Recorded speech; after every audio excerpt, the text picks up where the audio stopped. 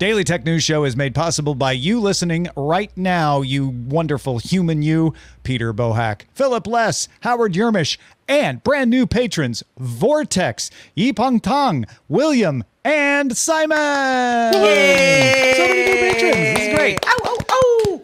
On this episode of DTNS, I went to the Intuit Dome in Los Angeles, and I'll report on how facial recognition made going to a crowded sports arena a dream. Sarah breaks down a report that says facts and evidence can convince people if they're from a chatbot. And Dr. Niki is here to tell us how invisible mice are real and what they might be good for.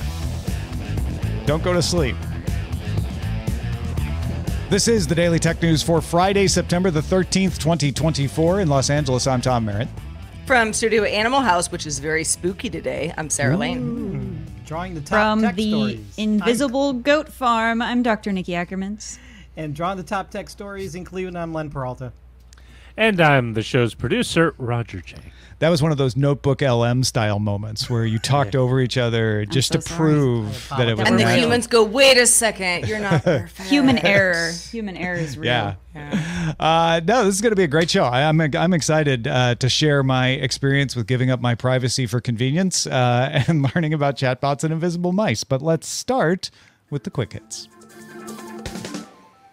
Spotify announced the addition of managed accounts for children younger than 13 in a pilot program available first for subscribers with a family plan in Denmark, New Zealand, and Sweden. The accounts are part of a parent's account. It lets the child stream songs without affecting the parent's account recommendations. Parents can also set what aspects of Spotify the kids have access to. Spotify does have a kids app already, but it is way more restrictive than this is. The managed account option allows for a sort of middle ground. The U.S. has proposed a new rule that would prohibit items subject to U.S.-China tariffs from getting a customs exemption for being low value. There's an existing rule that says that if a package has a value less than $800, it doesn't receive the scrutiny that other packages do, and essentially is acknowledging like, yeah, we're not going to make those packages pay customs duties. However, President Biden's administration believes that the large number of low-value packages coming from Chinese retailers like Shein and Temu might make it worth checking. So neither Shein nor Temu paid any import duties in 2022. The idea is they will pay import duties if these rules go into place. The administration says the number of exempt packages has risen from 140 million to more than a billion in the last 10 years. Apple will allow third-party app stores to be installed on iPads in the EU starting September 16th with the arrival of iPad OS 18. A new feature in the release candidate of iOS 18 adds parts activation lock. It legitimately dissuades thieves from breaking apart, otherwise theft-locked iPhones and then selling those parts. Now the parts are also locked to an account and can't be swapped into other phones. So this will affect thieves, yes, but it also means that legitimate repairs using parts from broken iPhones will also be affected. Double-edged sword indeed.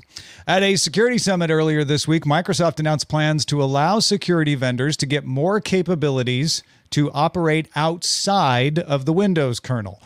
This would prevent situations like CrowdStrike's Falcon sensor bug, which brought down an entire operating system. Microsoft is moving slow so that it can take into account the needs of the security companies that will use the capabilities. They tried to kick everyone out of the kernel once without consulting first, and everybody got very upset because they weren't sure they'd be able to do all the features they do in their security products. So now they're taking it with everyone on board. Microsoft said, quote, designing and developing this new platform capability with input and collaboration from ecosystem partners is what they plan to do this time. Starting in early 2025, Uber will start offering rides through Waymo's autonomous taxis in Austin, Texas, and Atlanta, Georgia. Uber already offers access to Waymo rides in Phoenix, Arizona, and Waymo also operates its own service there. Waymo also operates its own service in San Francisco and Los Angeles, and I was behind a Waymo this morning, and boy, did it do well in traffic. I'm loving them. Look at that. So, have you all heard about the Intuit Dome in Los Angeles? It's the new arena for the LA Clippers. LA Clippers are owned by Steve Ballmer, so it's a very tech forward sort of situation. Yeah. I was aware that the Lakers and the Clippers played at Crypto.com arena, if that's what it's still called. Formerly Staples. Yeah. Yeah, and that the Clippers were getting a spin out. Yeah, they got their own place. It's like super teched out. And I went there for a concert yesterday, so I got to experience firsthand what you have to do in advance. There's a lot of preparation you as an attendee have to do. They send you multiple emails saying you have to download the Intuit Dome app. Download it before you get there, because actually the first time they had a concert there with Bruno Mars, they had everybody trying to download the app while they were at the arena, and it kind of caused a problem because everybody was trying to download it at the same time. Also, everybody has to have your own ticket in your own app. With Ticketmaster, I don't know if a lot of people realize this. You can go up with like 3 or 4 tickets as long as everybody's with you and just show them all 4, and then they let all 4 in. Intuit Dome doesn't work that way. Everybody has to have their own ticket on their own phone, except in some cases for children, but otherwise you got to transfer that ticket, even if you buy it for everybody. If you want to buy something at the venue, you'll need to add a payment method to the app. Being cashless, I don't think is a big deal these days. I don't know how many arenas y'all have been to, but that's pretty typical to say you have to use a credit card, right? If you want to buy something while at the venue, you have to have your payment stuff in the app, and optionally, you can add a selfie to the app to use what the Clippers are calling Game Face ID. Get it? Instead of Face ID, it's Game Face ID. I mean, this is not an iOS thing, right? So it's technology that can be used on a variety of smartphones. In fact, that was kind of frustrating to some people. You can't use Google Wallet or Apple Wallet. You have to use the Intuit Dome app for everything. But if you do say, you know what? Privacy be damned. Let me just give my face to the LA Clippers. You can take advantage of an extra option when entering the stadium. If you're using the facial recognition, you just walk down an aisle of cameras. You don't stop. You don't take your phone out of your pocket.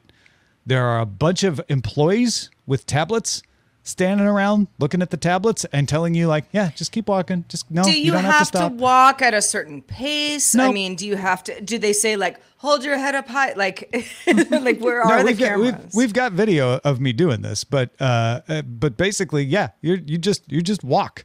That's the video where, if you're watching the video, that's the video of Eileen going into the store, not the video of us entering the stadium. But yeah, you just walk.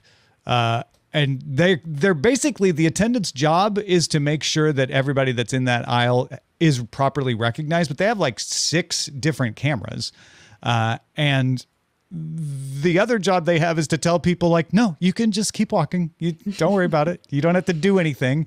Like, you don't have to stop. You don't have to look into anything, etc. I mean, I wonder what happens when somebody walks through and I don't know, there's a flag of some kind. They probably just stop that person and say like, oh, I'm sorry, do you not need to see have your the Face ID? We need to send you to the other line, because the other line you tap like you would normally do with a Ticketmaster. So there are these 2 options. Yeah. And they have a sign right at the beginning that's like, if you have Game Face ID, go this way. No Game Face ID, go that way. They even have an option for people who don't have phones. You can go up to someone and say, I don't have a phone, but I do have a ticket. And they'll set you up with a wristband that'll allow you to do all the tapping stuff. But if you do Face ID, and the video folks got a preview of this just a second ago, you can use it to get into the store. Now, with that, you can't just walk in. You have to wait for it to recognize you and verify you, because it's just the one camera. I think the difference is when you're walking in the ticket line, they have like so many different cameras. You're bound to get registered on one.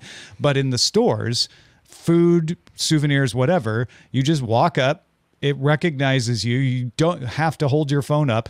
They tell you like, no, you can put your phone away. And then it's like, hello, Tom. And you just walk in and grab whatever you want and walk out. It's a just walk out. I don't know if it's Amazon's just walk out technology, but it is following you around in there. And like, they have hot food, they have cold drinks, they have souvenirs. And I walked over, picked up a burger, picked up a margarita in a can. And the other thing it does is age verification. So the attendant at the exit is usually just telling people, yeah, just walk out. Unless you have alcohol, then she'll look at a tablet and it'll say, oh no, that person's fine. And then I guess it's the stadium policy that alcohol has to be opened before you walk out of the store for some separate reason. So she's just like, "Can I open that for you?" And I was like, "Oh yeah, sure." Yeah, But I saw her. like legal caps. thing, like No, it's I'm because people going to throw drink caps this. onto the field. But and it was a pop top, so Oh, well then I don't know. I think it's to stop people from smuggling in their own alcohol. But I didn't have to show a card. Whereas younger people in front of me, she's like, "Oh, I just need to see your ID." So it's doing some age verification, but if it's some double duty, yeah. yeah, if you're within Interesting. 10 years of 21, I think it's probably going to make you show your ID. But I mean, Flag you. so if you want food, you're going to get a burger, you're going to get a margarita type thing. Yeah. And let's say that, I don't know, you like extra ice in your margarita. There is no person on the other side handling this food and drink, right? No, This is all automated. It's all just on a shelf. There are attendants in there, so you could ask them, like, "Do you have extra ice?" I didn't do that, so maybe they Yeah. have that somewhere. But yeah, pretty much everything is there, and the food was hot. Like, it was not like, "Oh, this has been sitting around and got cold" situation. Like, we got some Korean fried chicken, and I got a hamburger, and it was super hot. The other thing is, when you get to the seats, each seat has a game controller. Apparently, when the Clippers play there's going to be games you can participate in from your seat that will show on this big wraparound screen, and a USB-C port for charging your phone. The USB-C port at my seat did not work. There was no electricity going through So it. using Well, that in you a know. public space is not usually recommended. It's like, Yeah, it's like that's being on an airplane. You hope for the best. But Yeah, what does the cross your game fingers. controller look like? It's just a up down. It's just a directional keys. So I'm not Like sure in how front that's of, gonna work. like on It's the like seat in front of you? clipped onto the side of the seat, and then it's like the game controllers in okay. in airplanes, right? You pull it out and it has I a little see. retractable cord. There's a bunch of other technology that I didn't actually get to see, but I read about. 2-megawatt rooftop panel array for solar power. Generates enough solar power for the arena's on-site batteries, so it can operate fully off the grid for 7 hours. This 18,000 seat arena. They also have the solar panels tilted at an angle that allows wind to pass through, so that you cool the building partially through natural air. And the air conditioning is distributed at every seat through small vents, which keeps you cooler personally, but it also means you have 100% fresh air at all times, and they're spending less money cooling because of the way it's delivered. Cool. Yeah. Well, and I have to I was assume, impressed. Most of the stuff worked except for the USB-C port. Everything else really worked. I have a question. The Intuit Dome, I would assume, is going to be part of the Olympics in 2028 also? I think so. Yeah. Probably. Len, what's your question? Do the seats recline? Yeah, they do the rocker thing, right? Not full like lazy boy recline. Can you nap? Yes. They have huge legroom though. Like the legroom is apparently the biggest in the NBA, according to something I read somewhere. Well, you probably need that for the tall guys. Yes? Yeah, right. Exactly. A lot of tall fans, not just tall players with the It sounds pretty great. I'd like to see this eventually put into airports, possibly. Beyond Yeah, they're doing security. something similar at TSA. You know, with Delta, I've done that where you just look at it. You put in your driver's license, but you look at it and it's like, yep, we know you have a ticket. Pfft, go on in. Crazy. So, yeah. Nice. Well, whether or not you go to a show at Intuit Arena, you may have conspiracy theories. Lots of people do for a lot of reasons. A paper published in the journal Science shows that interactions with chatbots reduce the strength of people's belief in conspiracy theories for as long as 2 months after that interaction. The scientists found 2,190 people who believed in one or more conspiracy theories. Each participant engaged with a chatbot charged with being persuasive and aware of the previous responses of the participant. So the chatbot knew what the participant was going in with. The LLM then responded with facts and evidence tailored to that particular person. Politely, but even when the chatbot was restricted from trying to build a rapport and a follow-up, the results were the same. 20% reduction in misinformed beliefs. That is more than the usual 1.6% achieved by other methods, like human to human on Facebook. Yeah. The surprise for this, I think, is the fact that facts were the key, right? Like when they said, okay, don't try to be friends, be polite, but don't try to be friends. It had the exact same effect. And when they removed facts and told it like, just be persuasive, but use whatever tactic you want, you can make up stuff, the effect disappeared. They were not able to persuade people. So the conclusion of the researchers here is that it's not the facts that are the problem, because a lot of studies have showed when you confront people with facts, they dig in to their beliefs even more. It's that you're coming at them with a delivery. broad, it's a broad-based approach. And so you're confronting them with facts that aren't persuasive. And what the chatbot was able to do better than humans was understand very quickly, oh, these are the kinds of facts and evidence that they are concerned with. And I'll use those instead of others. And this is so interesting to me because there's such a conversation going on right now about chatbots and large language models and when do they hallucinate and what do they get wrong and, how much can we trust them? And, should this be running our lives? The human brain is still the best brain. But then you have a study like this that shows that if Niki and I disagree on something and I'm like, Niki, I've done my research. Just listen to me. Niki's going to be like, no, God, I don't even, you got it wrong. You're not paying attention. Humans want to be smarter than the next human about a lot of things. And something like this can take it down a notch.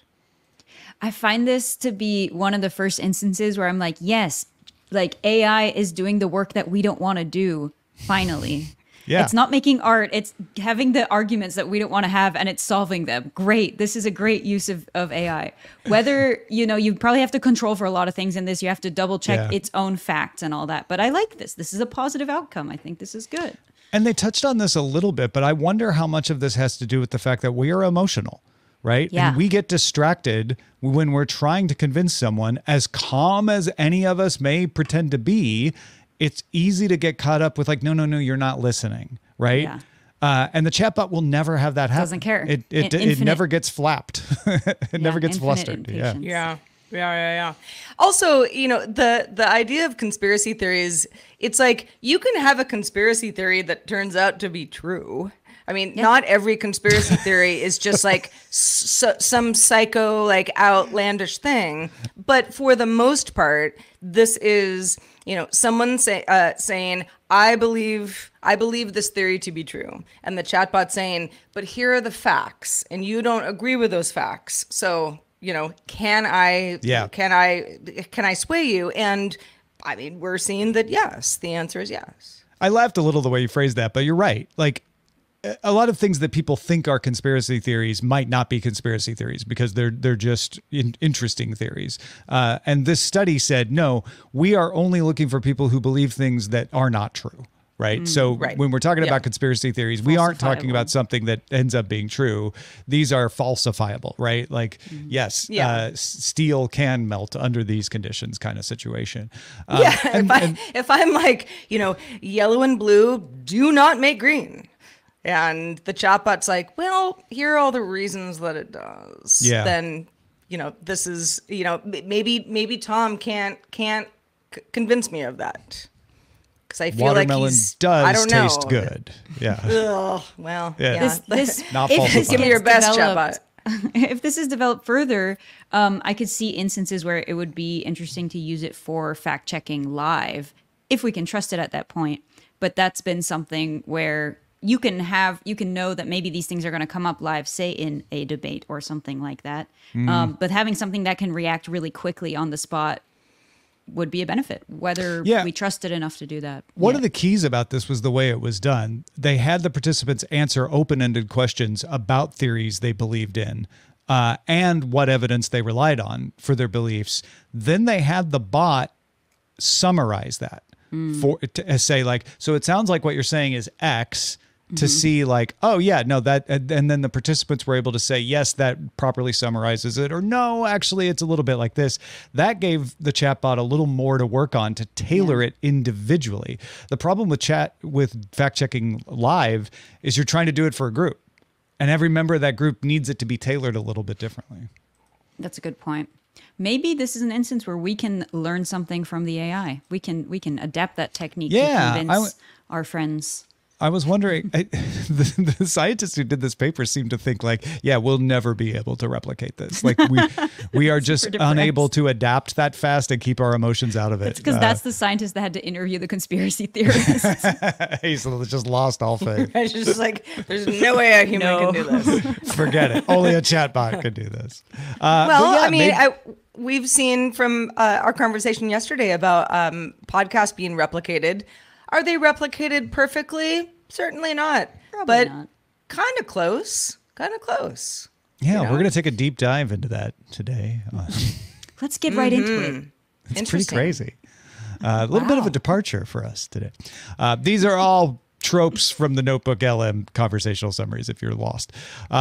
Would you like us to talk about something else beside that on the show? Let us know in our subreddit. You can submit stories and vote on them at dailytechnewsshow.reddit.com.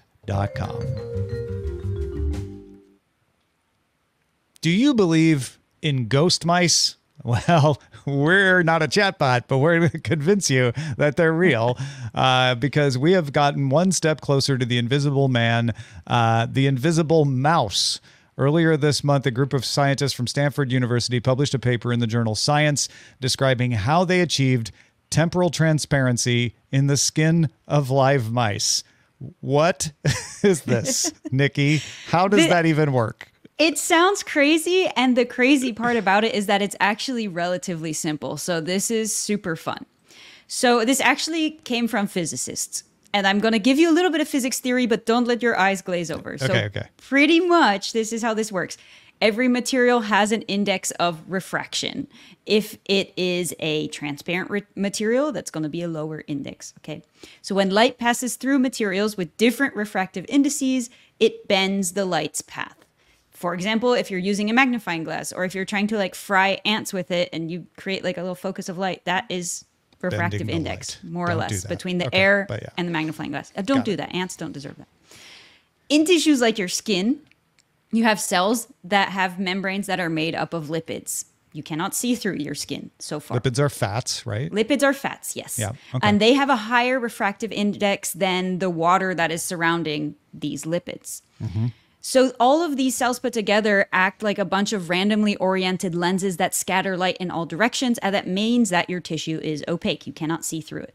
Oh, okay. So it's like a frosted glass, kind of. Exactly, it's just except scattering it's your the light. skin. Yeah. Okay.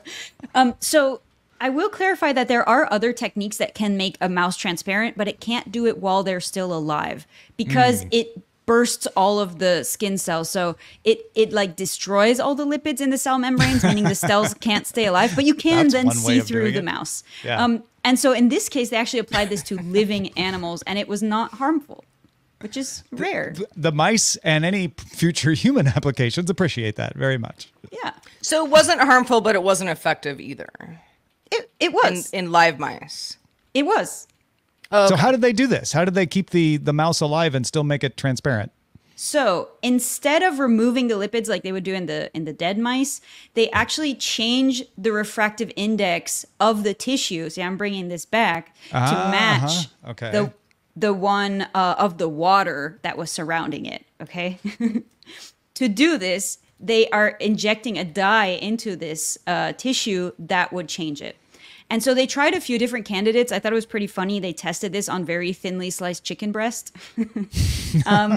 Science. And they settled on this yellow dye called tartrazine, or yellow 5. This is a dye that's used commonly in the food industry. And I actually know yellow 5 because my dad was a food scientist. That's there amazing. you go. And if you've read titles about this, they talk about Dorito mice. It is found in Doritos and in Kool-Aid. So it's a common food dye. It's not harmful to us. Especially if you eat Doritos, you know it. And so they put this dye into different areas on a mouse. So they put it on the scalp, they put it on the abdomen, and they put it on its leg. They had shaved off the hair first to make things easier. And it took like a few seconds, like if you're rubbing in a cream, and they started to see tiny blood vessels. Actually, on the scalp, you could actually see the pulsing of the blood vessels as like blood was going through them. Oh, wow. Yeah. And so on the abdomen. So it goes more than just the surface level. It goes deep into the skin? It's like 3 millimeters, which is pretty good, but which is enough. Not the entire mouse. Enough to go through the skin. Yeah. in the abdomen, you can see the organs. It's a little bit orange tinted because it's a yellow dye. But you can see the organs digesting. You can see breathing. And when they put it on the leg, they could see individual muscle fibers in the skin. And this is like a huge breakthrough, but they're literally just rubbing dye on their skin and changing the physical properties, the refractive index. So I thought that was pretty amazing. It's I mean, I weird guess that my yellow.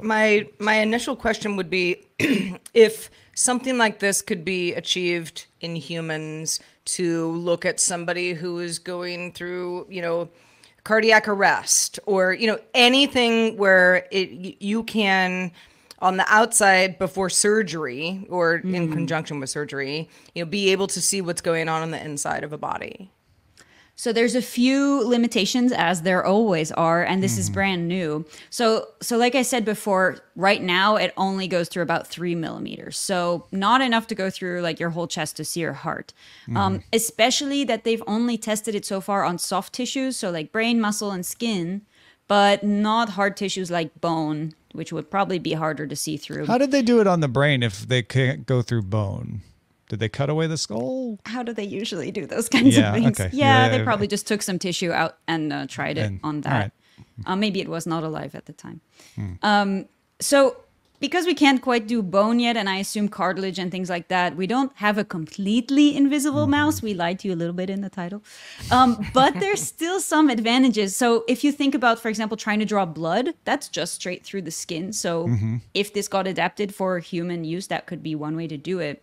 And the main author of this study said that, this really actually seems like magic, but when you understand the physics, it's actually pretty simple, which is, and everyone who's in this field is kicking themselves for not figuring this out sooner. Yeah, well, it's one of those things where you're like, oh, you just rub this particular dye. It's weird that yellow is the thing that makes the skin So the reason that translucent. it's yellow is that it blocks out blue, which is ultraviolet, and it therefore lets more infrared It come through. absorbs more. Oh, okay. And that's how it gets transparent, which And then is just so cool. It's not reflected until it hits the things below the skin, and then you can see them. Yeah. Yeah, Huh. exactly. Wow.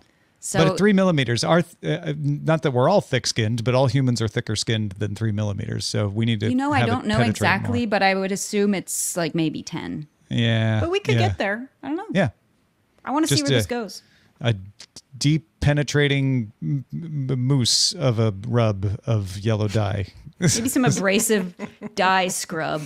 Yeah. Little micro needles. There's got to be somebody in the cosmetics industry who's like, wait, I know how to get it, farther this into your is skin. this is going to accelerate quickly. I think talk they just to the need moisturizer people. the paperwork and for humans, and then we'll get it very soon. Ah, this is Keep your eyes this is peeled. fascinating. Keep your eyes peeled so you can look through. So you can't the mouse. see. Yeah. I cannot wait to find out what Len Peralta has drawn today. Oh boy. Well, leave it to me to take a very complicated subject and bring it down to the lowest common denominator. This is an image. I just thought, the invisible mouse, right? He's going for world domination, so he's pouring it on his head. But he's not necessarily naked there. The emperor with no clothes kind of situation. Yeah. Or should he, I- he well, thinks he's it's, more invisible than he is what you're Yes, saying. exactly. Yeah. That's what I meant. My favorite part of this is the little mouse lady saying "Kukla, Fran, and Ollie." I don't know why that. That is a reference. That is a deep reference. cut. Yeah. Yeah, kind of dated me. But if you are interested in this image, you'd like to see it, you can go to my Patreon, patreon.com/Len, and you can back me at the DTNS lover level, and you get that immediately. Or you can go to my online store, which is lenperaltastore.com, get it that way, or you can commission me, which would be great. And you should. So Go awesome. check it Yes, out. please. That's really good stuff, Len. Thank you. Thank you. Dr. Niki Ackermans, you started this whole thing with invisible mice today. Although we got Couldn't a lot resist. more information about what it actually is and is not. Let folks know where they can keep up with your work. Absolutely. So everything that I do can be found at my website, NicoleAckermans.com. And I would love to remind everybody to get your boosters today. Not seats, shots. Shots in the arms. Yeah. You could sit at a booster seat while you get your shot. You if could. You needed could it. Yeah. booster squared. Yeah, exactly. You know what? I'm going to do that. I'm going to go for my booster and request a booster seat. I'm going right after the show. And I'll in my probably car, use I'll one turn anyway. on the booster power as I go there. And the person at CVS is going to go, every seat's a booster seat with this shot. There you go. My local CVS is definitely not giving out boosters. But yes, Kaiser, yes, I'll see you this weekend. Watch Tom's Top 5, folks, the show where I break down the top 5 things you need to know about technology. And this week we got deep. We're talking about things to know about solid state drives. If you want to know everything you need to know about solid state drives in 60 seconds, go check it out at Daily Tech News Show on TikTok, at DTNS Pix, DTNS PIX on Instagram, and youtube.com/Daily Tech News Show. Patrons, stick around for the extended show. Good day, Internet. Nikki's not done. We're going to discuss the implications of giving mushrooms robot bodies. And then we will get to our rest of our Friday fun with a true or false quiz about the secret and potentially fictional life of lab mice. Don't miss it, patrons. Stick around. I mean, you really can't miss this one. You can also catch our show. We are live Monday through Friday at 4 p.m. Eastern. That is 2000 UTC. And you can find out more at dailytechnewsshow.com/live. We hope you have a wonderful weekend. We're back on Monday talking about the next phase of Copilot innovation with Chris Ashley joining us. Talk to you then. This week's episodes of Daily Tech News Show were created by the following people: host, producer, and writer Tom Merritt, host, producer, and writer Sarah Lane, executive producer and booker Roger Chang, producer, writer, and co-host Rob Dunwood, video producer Joe Kuntz, producer at large Anthony Lemos, Spanish language host, writer, and producer Dan Campos, science correspondent Dr. Niki Ackermans, social media producer and moderator Zoe Detterding, our mods: Beatmaster W. Scottus1, BioCow, Captain Kipper, Steve Guadarrama, Paul Reese, Matthew J. Stevens, aka Gadget Virtuoso, and JD Galloway. Mod and video hosting by Dan Christensen. Music and art provided by Martin Bell, Dan Luders, Mustafa A., Acast, and Len Peralta. Live art performed by Len Peralta. Acast ad support from Tatiana Matias. Patreon support from Tom McNeil. Contributors for this week's shows included Nika Montfort, Terrence Gaines, Chris Christensen, Scott Johnson, and of course, our science correspondent, Dr. Niki Ackermans. Thanks to all our patrons who make the show possible.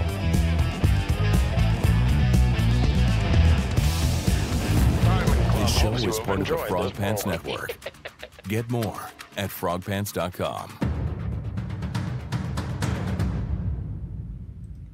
Well, I screwed up that stinger, didn't I? It got my attention.